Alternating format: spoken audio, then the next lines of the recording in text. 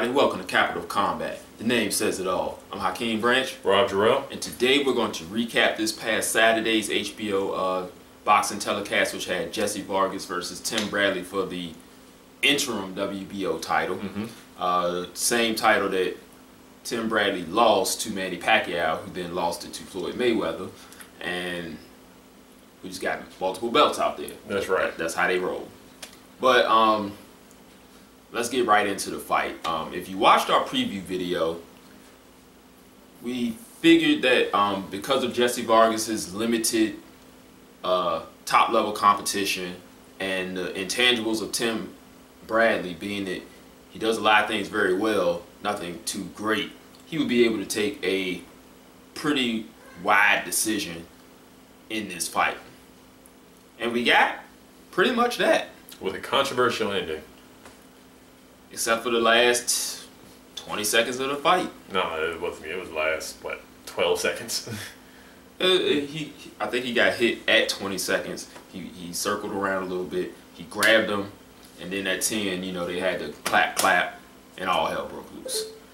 Take it away, Rob. All right, so in this fight we had, Vargas was up against it. Tim Bradley has seen a plethora of different fighters, good fighters, and high-level fighters. Yes, and he's seen one of the best in Manny Pacquiao. So experience and intangibles are on his side.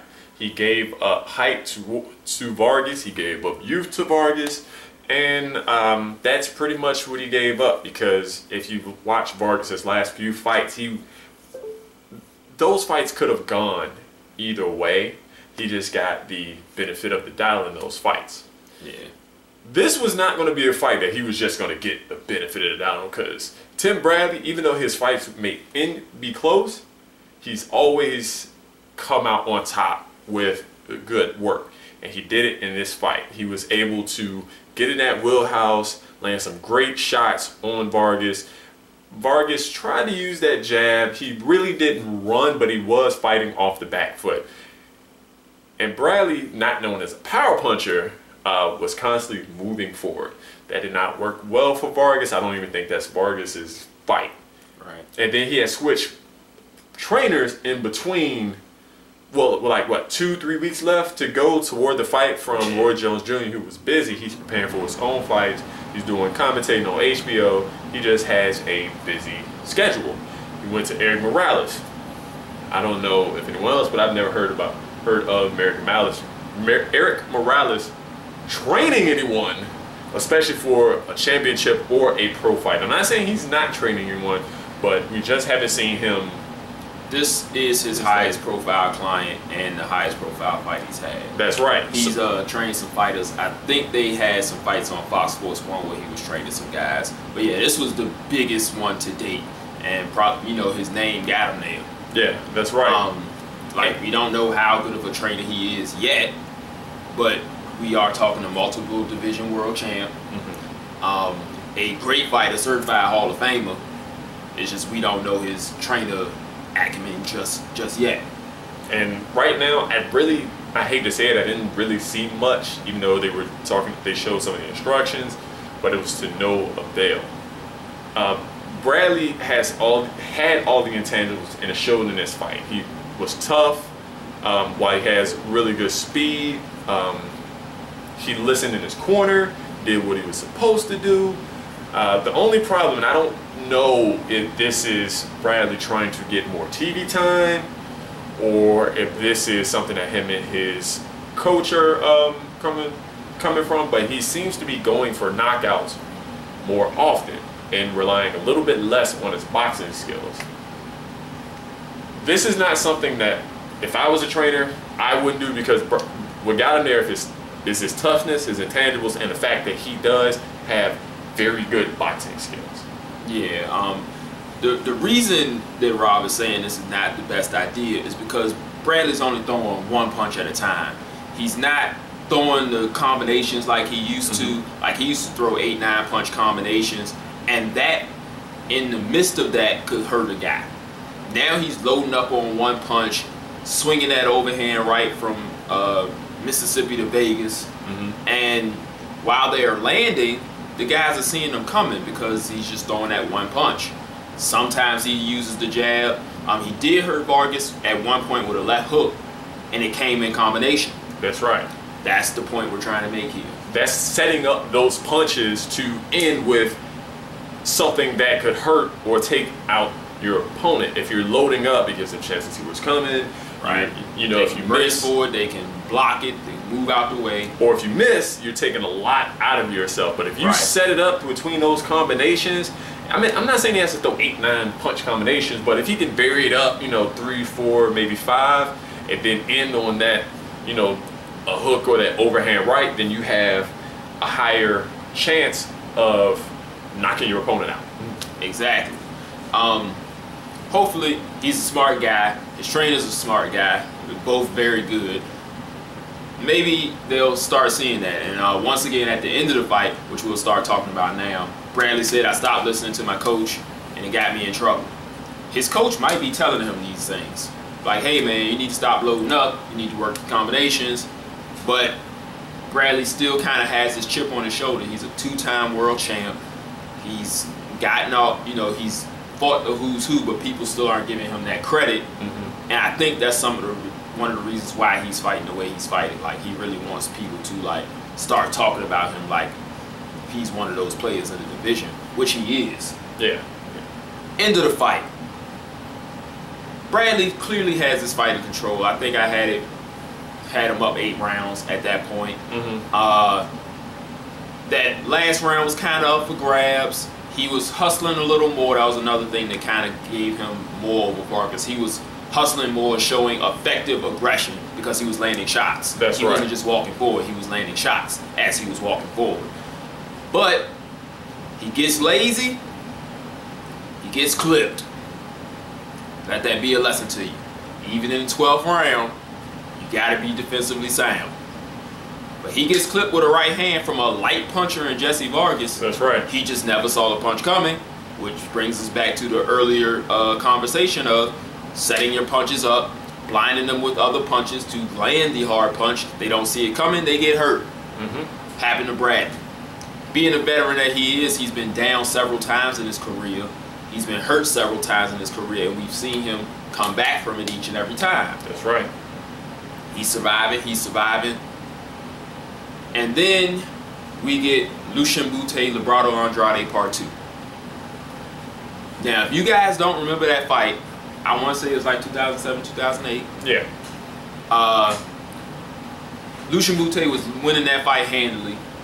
Librado Andrade drops him hard with like a few seconds left in the fight, and the ref kind of botches the count, and in turn he ends up surviving.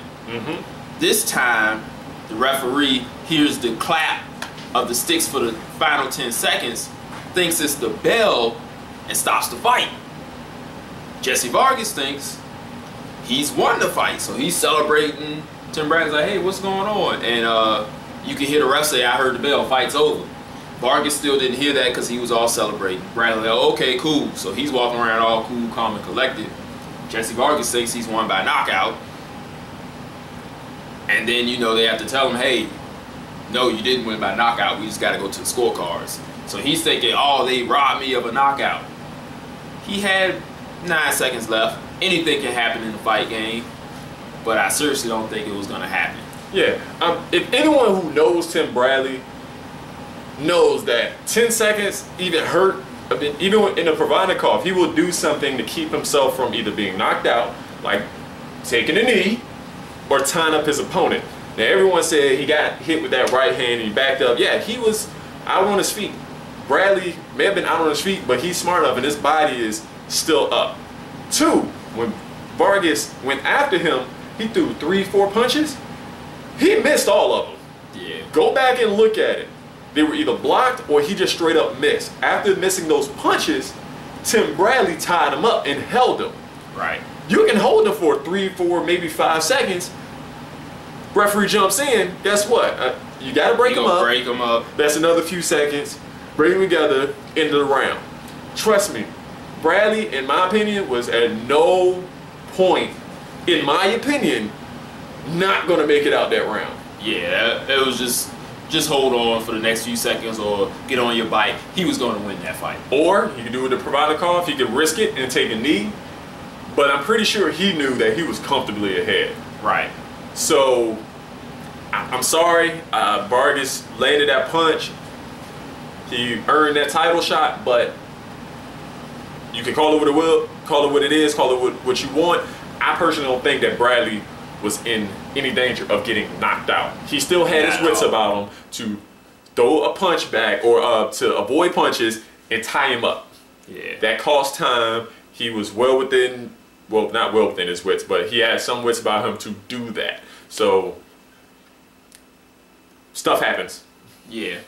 They'll probably end up getting a rematch at some point, maybe immediate, maybe after an interim match, and it's going to end up like Liberado Andrade and Lucian Bute again, where Lucian Bute dominates him once again.